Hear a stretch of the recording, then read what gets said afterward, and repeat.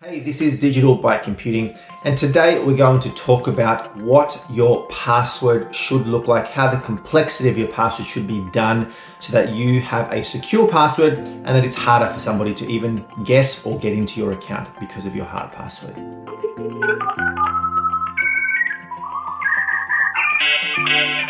Hey, my name is Emilio, and today we are talking about what is a good password to have. We have gone through on a previous video a list of passwords that you should not be using. So do check out that video to know what passwords you shouldn't be using and the most common passwords. But today we're talking about what are the sorts of password structures, complexities that you should be putting in place across your systems. Now, the very first thing that I would recommend for anybody that has got multiple accounts, which is probably all of you, you've probably got a mail account, a Gmail account, or a Yahoo account or something. You've probably got a Facebook, you've got some banking accounts, you've got a few other accounts around here.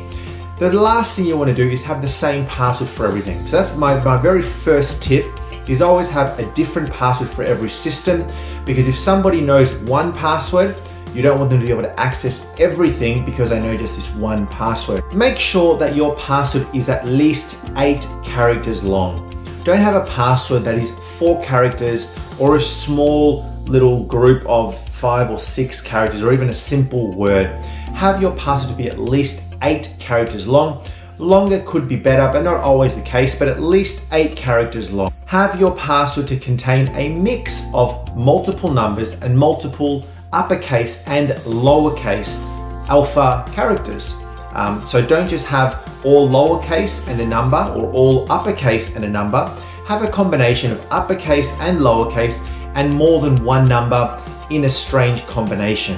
Throw in a random special character into your password as well to make it more complex. These could be a hash sign, an @ sign, an exclamation mark, a full stop, an underscore. Any of those sort of special characters that are not alphanumeric will create a complexity for a password that you have. You should not be using common words in a password. So let's say you love going to the beach. You shouldn't have your password as being beach and then 1970 as the year of your birth, okay?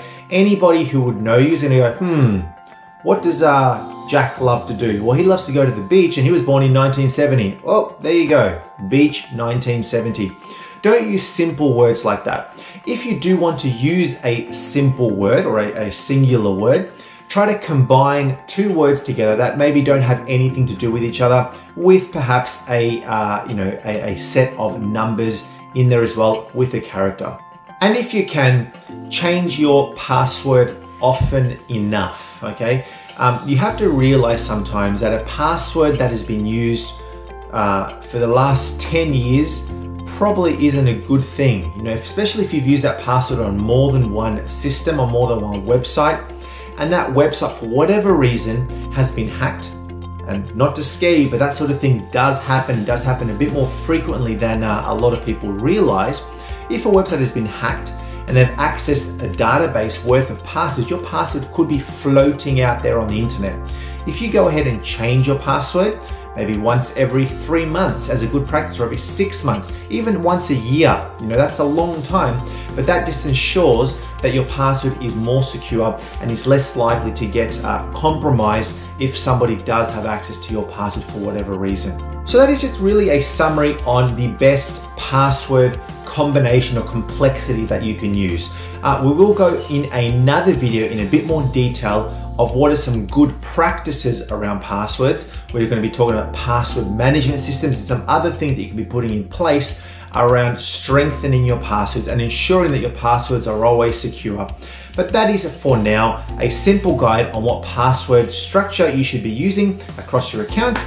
I would love it if you like this video and subscribe to Digital by Computing just down there.